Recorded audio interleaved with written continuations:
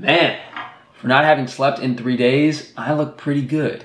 As many of you know, I haven't been sleeping well. And to give some background, I took a drug called Accutane like 8 years ago, and that damages your liver. It's essentially concentrated vitamin A. The sleeping issue specifically started 2018 around March after I got back from shooting season 9 of the TV show MasterChef. When I was out there, and I didn't really think about this, I took Tylenol and Advil like clockwork for about a week and a half straight. And I stuck to the recommended dosages. I never exceeded the dosages on the medication, but that probably exacerbated and compromised my liver health, especially considering I was on Accutane in the past.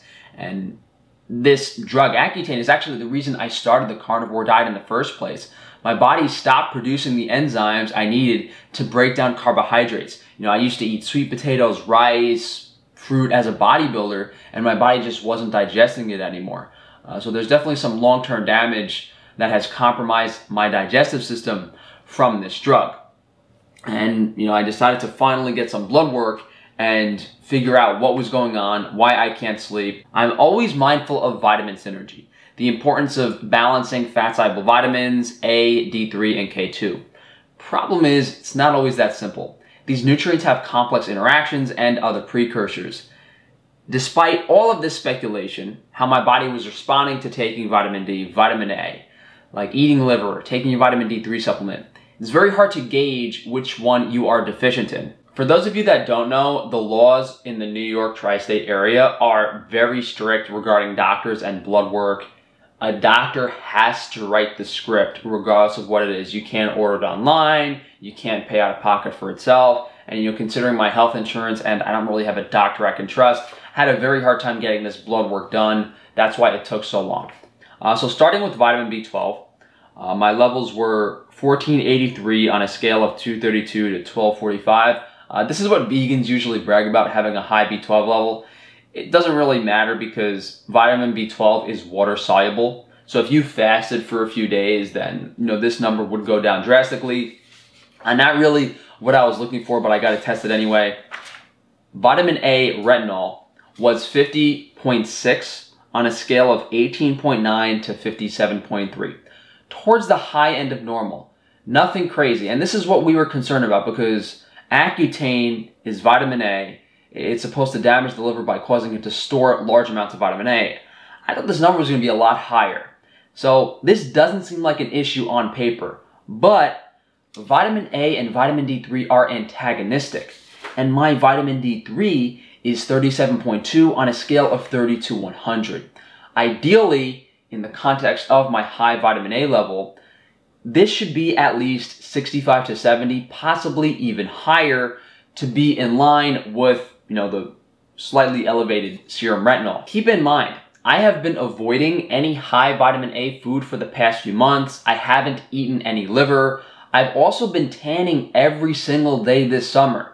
So I'm sure several months back, the discrepancy between my vitamin A and vitamin D was even more severe. If I have to guess, my serum retinol was definitely above the safe reference range, and my vitamin D might have been as low as 15, 20, or 25. So far what I've been doing over the past few months has been correcting this to some degree, but I definitely have to start supplementing the vitamin D3 again and continue to avoid any super high vitamin A foods. So another speculation I had was that my zinc to copper levels were imbalanced. My serum copper was 118 on a scale of 75 to 166. And my zinc was 663 on a scale of 440 to 860. So both are in the safe reference range, but just like vitamins A and D3, zinc and copper are antagonistic. The ratio is supposed to be at least 8 parts zinc to 1 part copper. Problem is that this serum mineral level in your blood isn't always an indicator of tissue levels, so I don't know whether to trust this or not, but if we were going by this, my copper is a bit high and my zinc is a bit low, and you know, the high liver consumption that I was eating before giving it a break explained this. I actually remember when I was still bartending in 2017, I bought like 2 cases of foie gras which for those of you who don't know, it's fatty duck liver. It's a delicacy. I literally ate like 1.5 pounds of liver a day for like 3 months straight, which is absolutely insane and crazy. And that would actually explain why, you know, my copper and my vitamin A were potentially so out of whack. You know, I followed the carnivore diet for 6 years and everything was fine, but then I went crazy with an unnatural amount of liver. Moving on to iron, levels were normal, 315 in the reference range of 250 to 450, but that is blood levels of iron. Ferritin, cellular iron, was high, 470 on a scale of 30 to 400. And some of you might be familiar with hemochromatosis, which is iron overload in the cells. This serum ferritin level is indicative of that, but it's not that simple. Serum ferritin can be elevated in people with liver damage or just inflammation in the body. This is not necessarily an indicator that I'm consuming too much iron. And if you look up the symptoms for hemochromatosis, heart palpitations, and insomnia, this is hitting the nail on the head to some degree. So what I can do is get some blood drawn, and that should lower my serum ferritin to some degree. The thing is, if this is being caused by vitamin A driven liver damage, this wouldn't address the root cause. This can just alleviate the symptoms in the meantime. So I'm going to try to make some sense of all of this. We need to address the vitamin A to vitamin D3 ratio, the copper to zinc balance, and certainly the high ferritin levels. How this started gives a hypothetical solution. What triggered my insomnia at that point in February and March was consuming dairy. Yes, when I came back from MasterChef, I wasn't sleeping well, but I tried some raw dairy and it just blew everything out of control. I couldn't sleep for weeks. It was insane.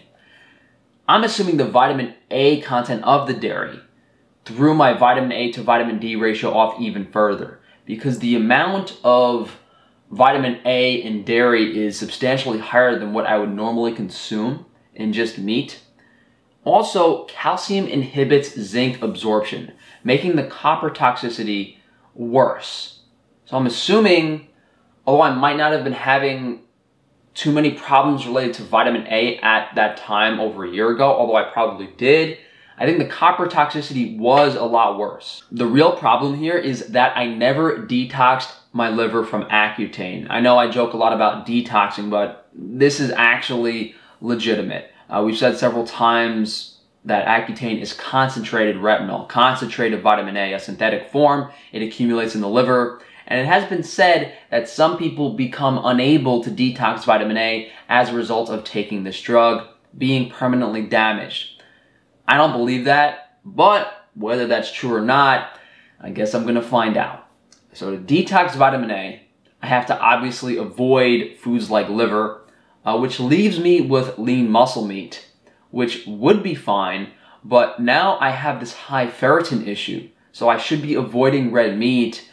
And the iron content, even though, you know, red meat isn't too high in iron, especially compared to shellfish and organ meats, you know, consuming anything like dairy or fish is much lower in iron.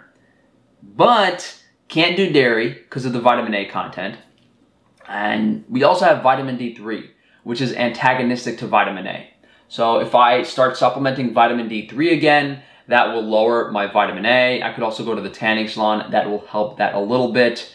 And of course, what I think caused all of these issues in the first place was the lack of magnesium and vitamin K2 in my diet that is needed for vitamin D3 absorption. So yes, I had a lack of vitamin D3 throughout the past year or so, but I was tanning and I was using a vitamin D3 supplement on occasion.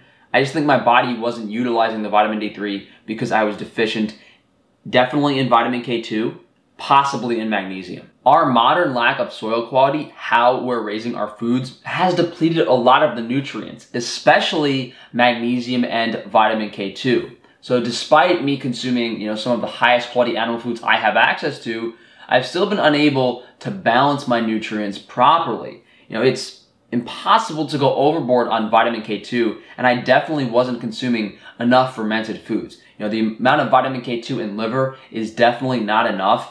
And considering I'm ingesting large amounts of vitamin A, large amounts of vitamin D3, you need the vitamin K synergy to utilize those nutrients. So I want you guys to know that just because you're following, you know, a nutrient-dense animal-based diet, you know, you still need to get a lot of sun, you still need to take a vitamin D3 supplement, you still need to be very conscious of your K2 intake. And even if you're eating a lot of egg yolks that do have vitamin K2, you know, egg yolks do have vitamin A, which does counteract the vitamin K2. So the presence of fermented foods like raw high quality cheeses, any type of fermented meat, fermented animal product needs to be present in the diet in fairly large amounts. But how does this apply to you? I can't say it does. Out of the hundreds of clients I've had, I have never seen one person with an issue like mine. And that's probably because I haven't consulted anyone that has taken Accutane and had Accutane-induced liver damage. If you guys are questioning how much of these nutrients you should be taking in, I've done 3 videos that are very important. One is titled, You Should Tan Naked, where I discuss vitamin D3 intake and dosage. Another is Liver is a Superfood, discussing nutrients in liver and the recommended amount, as well as why you need vitamin K2 MK4. This is part of the reason I despise doctors, as well as the medical establishment in general. They have ruined the lives of everyone in my family to some degree, just so they can buy their daughter a new Mercedes or have a yacht. Any person that has an MD after their name, in my experience, does not have good intentions. That's why they became a doctor in the first place. And, you know, everyone in my family has been damaged, besides my brother. I'll probably have my mother tell her story sometime this week. As you guys know, my sister is mentally disabled, and my father was prescribed medications that essentially ruined his mental state. I had my liver destroyed because no one around me was able to educate me on a diet that could fix my acne. But I'd probably do it all again. Because without me taking that poisonous drug, I would have never created my YouTube channel, started the carnivore diet, and improved the lives of tens of thousands of people. So with the bad comes the good. Hopefully things get a little bit better. So thank you guys for joining me today. If you could please like the video, subscribe, hit that bell icon, share the video if you can. Listen, I've had people come directly to me and say, hey, should I take Accutane? I'm taking Accutane. And I tell them, I literally will scream at them, I will curse at them, I'll tell them, do not take that drug. Do not take the drug. And no one listens to me, they still take it. And I'm sitting here 8 years later wondering if I'm gonna need a liver transplant. It's completely crazy. If you guys do want to support me further, check out Frankie's Free Range Meat. Looks like I'm gonna be eating a lot of salmon roe in the future because it's, you know, it's low in iron. But again, that doesn't really apply to most people. You can also check out Frankie's Naturals, minimal ingredients, minimally processed hygiene and cosmetic products. Is that why I still glow after 3 days of not sleeping? Or was I just chiseled out of marble? Well, I guess at this point in time, I'm forged out of iron with the levels of ferritin in my blood, right? I guess make a new statue for that one. Thanks again for joining me, guys. Enjoy the rest of your day.